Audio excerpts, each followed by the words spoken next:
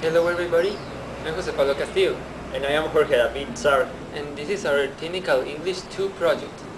In this project, we will show you how to use a vernier caliper and a micrometer.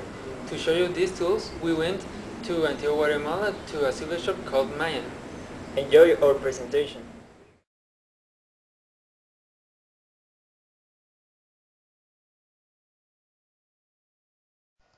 First of all, what's a vernier caliper? The vernier calipers give a direct reading of the distance measured to high accuracy. These calipers comprise a calibrated scale with a fixed yaw and another yaw with a pointer that slides along the scale.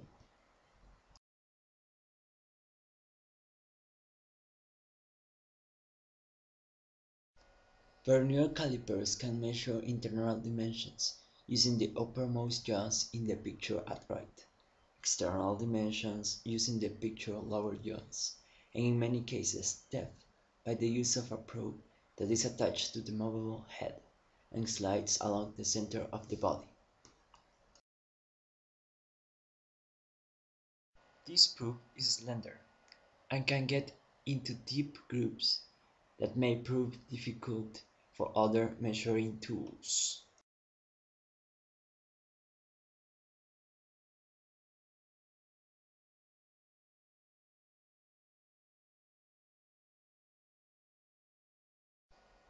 Sure that whatever you're measuring is clean and has no burrs on the edges.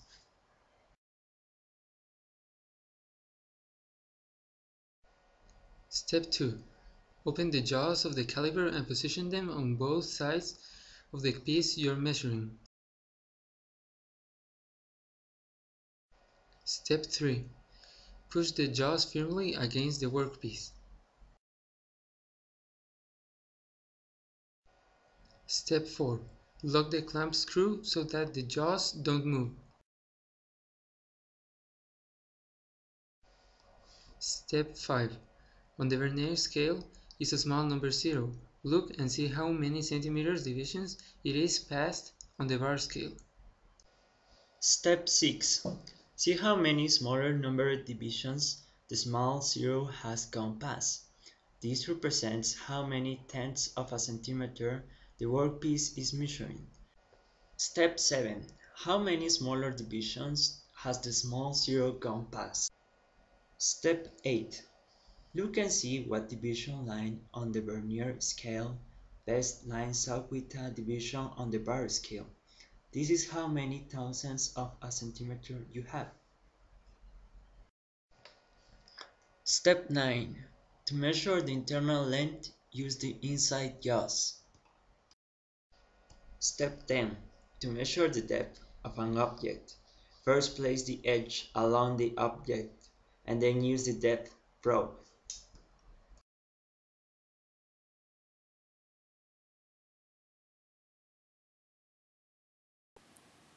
A micrometer, sometimes known as a micrometer screw gauge, is a device incorporating a calibrated screw used widely for precise measurement of small distances in mechanical engineering, as well as most mechanical trades, along with other metrological instruments such as dial, vernier, and digital calipers.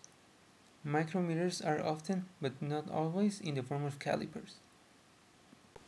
A micrometer is composed of frame, the C-shaped body that holds the anvil and barrel in constant relation to each other.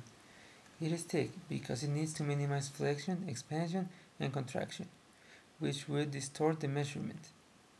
Anvil, the shiny part that the spindle moves toward and that the sample rests against. Sleeve, barrel, or stock is the stationary round part with the linear scale on it, sometimes vernier markings. Screw, the heart of the micrometer. It's inside the barrel. Spindle, the shiny cylindrical part that the thimble causes to move toward the anvil. Thimble, the part that one's thumb turns, graduated by markings. Ratchet stop, device on the end of handle that limits applied pressure by slipping at a calibrated torque.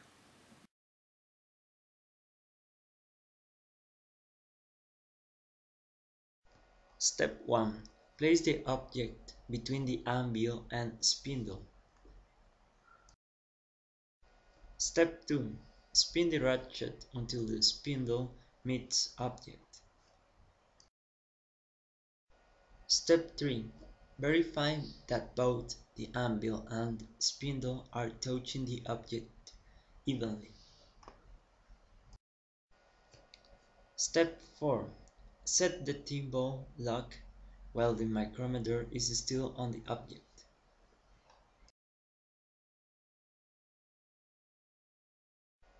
Step 1. Note that the measurement will start with the whole number 2. Step 2. Look at the 100,000 markings in the stock. Step 3. Look at individual 25,000 markings exposed next to the 100,000. Step 4.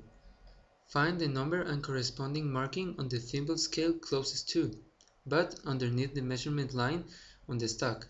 After that, add the number to the 25,000 marking. Step 5. Flip the micrometer over to read the 10,000 marking.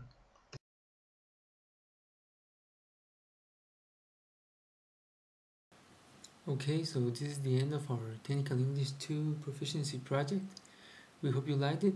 And by the way, here are our names and carnets. And see you next time. Have a nice day.